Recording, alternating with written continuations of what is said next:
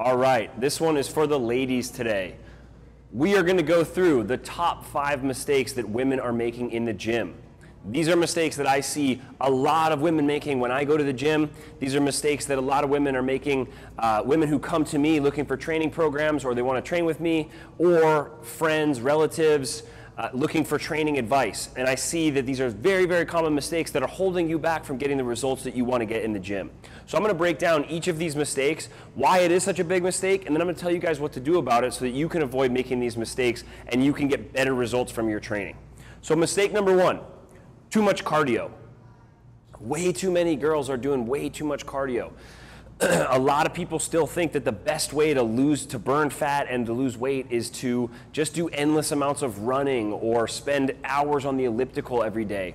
And that's not the most efficient way to train. So if you're looking for body composition change, if you're trying to slim down, get a lean, toned, athletic physique that a lot of women are looking for, endless running or endless cardio is not going to do it for you. What happens is a lot of these women, and you see girls like this who go to the gym all the time, and they just run on the treadmill 5 days a week, and they end up skinny fat. They burn their muscle and they burn fat, and they end up skinny fat. They're smaller than they were before, but their overall body composition, they don't have that look that they're going for. And then they just keep chasing it by doing this endless cardio. So this isn't the best way to optimize your health or to optimize your body composition. It's pretty well covered in the literature that resistance training is necessary for pretty much every single type of population demographic. So you ladies need to be resistance training if you want to optimize your health and if you want to optimize your body composition. So twice a week should be the minimum that you're doing resistance training. Then you can add your cardio on top of that, but you should also mix up that cardio. You should be doing some high intensity conditioning for shorter durations, and then you can do your longer cardio on other days. So you need to start to splice this stuff up if you really want to optimize your health, and more importantly, if you want to get the best results in body composition, which is the results a lot of these women are looking for. They're looking for that sleek, toned, athletic body, and you're not going to get that by just endlessly running on the hamster wheel. Okay, number 2, when they are resistance training, a lot of women are using too light of weight. Everybody's scared to get big, bulky muscles. So they grab 5-pound dumbbells and they use those to do their 10 reps of bench press. And they do that same thing over and over every single week. The problem with that, well, number 1, let's go back to that, the myth of if I train with heavy weights that I'm going to get big, bulky muscles. It's really hard for women to put on big, bulky muscles. It's hard for men to put on muscle. It takes a lot of really focused work, a lot of excess calories to put on muscle mass. So, and men have a lot more testosterone than women. So for women, it's really hard to put on muscle mass. When I have females who are training to put on muscle, professional athletes, and we are eating to put on muscle, we're lifting to put on muscle, it takes us a long time to even put on a ½ pound of muscle mass. It's really hard. So training with weights will actually help you get that toned look that a lot of women are looking for. And that doesn't come from just doing high reps of everything with really light weight. So you need to tax the muscles, you need to tax your body if you want to get that adaptation. So if you're doing 10 reps, you need to pick a weight that's going to challenge you for those 10 reps. So I like to say leave 1 or 2 reps in the tank. So what that means is if I grab a weight and I do my 10 reps, I should only be able to get 1 or 2 more reps with that weight. If I could do 13, 14, 15 reps and I'm only doing sets of 10, then that weight's too light for me and I'm not going to get an adaptation. Also, if you're just looking to burn fat, burn calories, a lot of women will do these circuit training things where they just have light weights for everything. But again, you're not taxing your body, so you're not burning as many calories. So when you actually tax those muscles, that burns a ton of calories, not only in the gym, but also in the next couple days after the gym as your muscles are recovering from that workout. So you'll stay at a higher you'll stay at a higher caloric burning rate for a couple days afterwards.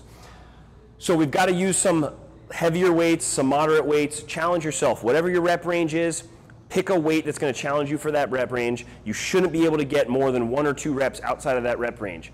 If you don't know, you're unsure, one of the tests I have my athletes do all the time, when they get to rep number 10, I say, give me 1 more, give me 1 more, give me 1 more. And I keep going until they can't get 1 more. If they got 17 reps, that weight was way too light and we need to bump up on the next set because we've just wasted that set. So, can't be working out with such light weights all the time. It's not going to give you the physique that you're looking for. It's not going to give you the results that you're looking for. Number 3, chasing the burn. So we see this all the time now with Instagram, social media.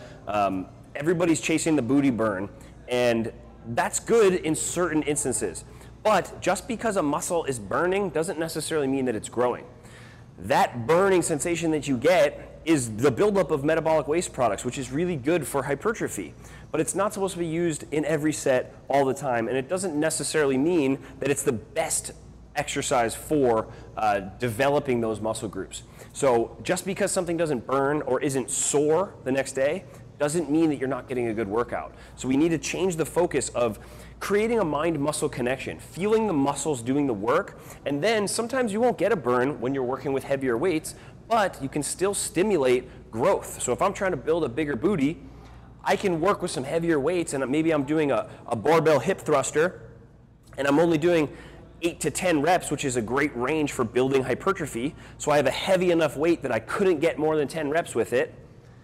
I might not get a big burn in my glutes, maybe a little bit, but nothing like you'd get doing 100 steps of a mini band walk. That doesn't mean that the mini band walk is building your glutes better than the hip thruster. So chasing the burn, it's not the end-all solution to building muscle, to burning fat. If I feel a burn in my bicep, that doesn't mean I'm burning off fat here. That's not the way the body works. Number 4, too much or too little variety. So a lot of women fall on one end of the spectrum here, and the answer is right in the middle. Either too much variety in their training program, meaning they just go in and do stuff. So a lot of women follow these programs that they get from Instagram influencers who are not coaches or trainers. They're just people who happen to be fit, and they're selling you a bunch of exercises on a piece of paper. So that's not a training program. Anybody could write up 10 exercises on the board here and then put a number next to it and say, go do that as a workout, and then do that for 4 days and call that a training program. A training program means that it's put together to accomplish a certain goal, and it's sequential. So as you build one thing on top of the next, you continue to get closer to your training goal. If I just put 30 band walks and then 50 crunches and 50 squat jumps, that's not a training program. That's just a randomized workout. And we've seen in research, we've seen in practice, I've been doing this for 11 years, randomized training does not get the same results that a well-structured periodized plan will get you. So too much variety is not a good thing. Too little variety is also not a good thing. So some people follow this where they find maybe a training program they like and they just do that consistently over time. And they'll go to do the same program for 6 months, 12 months. Now, we have to apply a different stimulus if we want the body to adapt and get better. So if I just get off the couch, I haven't done anything, any training program I do, I'm gonna get results from because I haven't done anything. Anything is a new stimulus. But if I do that program for 6 months, now it's going to take something different to get my body to stress my body. My body's already built up a resilience to whatever I was doing. Now I need to stress the system in a different way. So I need to add more weight, different exercises, more reps. I need to change things up so it provides some variety, and that's going to change the adaptation. It's going to change the stimulus on my body, and that's going to force my body to continue to get better over time. So you've got to fall right in the middle of this spectrum. You can't just go in and follow randomized training and just do stuff when you go to the gym and get sweaty. That's not going to get you the results you want. But you also can't have too little variety where we're just doing the same thing over and over again. So we need to get repeated. So the best way to do this, follow a training program that has the same exercises for maybe 4 to 6, even 8 weeks if you're a beginner, and slightly get a different variety each week by changing the adding heavier load, or maybe doing 1 or 2 more reps. So you're challenging the body in a slightly different way, but you're still doing the same movement pattern. So you get time to build up some competency in that exercise, but you're getting a little bit different stimulus. You don't need a ton of variety. You just need a little bit to continue to change that stimulus. Okay, and then the last one here, no structure or plan. So this kind of goes hand in hand with number 4. A lot of people go to the gym and they don't really know what they're doing, or maybe they just have something for that day. So this happens a lot of times with trainers too. People find a trainer, and if your trainer doesn't have this well-structured plan for you, if he or she can't sit you down and say, here's where you are today, and here's where you're gonna be in 3 months, then that's not a trainer. You just have a workout buddy who's giving you workouts. You need a plan. You need somebody who says, what's your goal? Okay, 6 months from now, you want to lose 6 inches off your waist, you want to build your glutes a little bit bigger, you want to tone out your stomach, and you want to lose, in order to tone out your stomach, we're going to need to lose 8% or 10% body fat. So we've got a couple goals for you. Now, if I want to do that in 6 months, I need to know where I need you to be in 5 months, and then 4 months, and then 3 months, and then 2 months, and then 1 month. So I know where we should start today if we want to get there. So it's called back engineering a training program. You start with the end goal in mind, and you create a structured sequential plan that's going to help you accomplish that goal. That's the way to hit your goals and to consistently hit your goals and get real results. Otherwise, you're just guessing. What I like to tell people, going to the gym and not having a plan or a structured training program is like trying to drive across country and not having a map. You might end up getting to your destination or somewhere close to it, but it's going to be a lot faster, a lot more efficient to have a guide, a road map that tells you exactly where you need to go so you can avoid any major issues along the way, and you don't waste time driving this way when you should have just been going straight. So you need to follow a good structured training program, and that's going to help you to mitigate a lot of these other problems if that program is put together well by a professional. Okay, so those are the 5 mistakes that women are making when they go to the gym.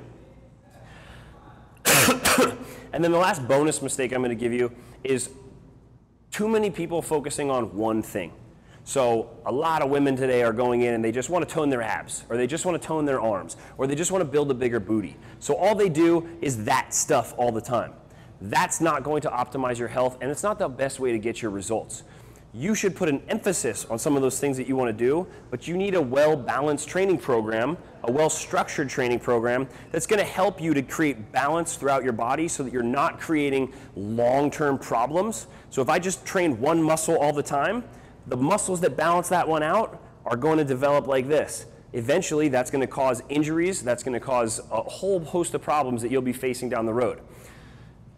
So you can emphasize those areas that you're really looking to focus on, or whatever your weak areas are. You can hit those with a little more volume, you can hit them with a little more frequency, but you need to follow a well-structured training program that's also going to accomplish all of your other health and physical goals, not just focus on one muscle group or on one body part all the time, because that's not going to be the way to optimize your health. That's not going to be the way to optimize your fitness and to live the best life that you can possibly live. All right, so those are my 5 mistakes plus that one bonus mistake. Now, if you're looking at this and you're saying, okay, this stuff's all great, I'm making all these mistakes, I don't know what the hell to do, Coach Christina and I have put together a training program to help you guys. The whole point of this training program is Coach Christina wanted to help people to not make these mistakes. She wants to help women to mitigate these mistakes so you can get results in the gym. So she's put together a 3-month training program that we have available online for you guys.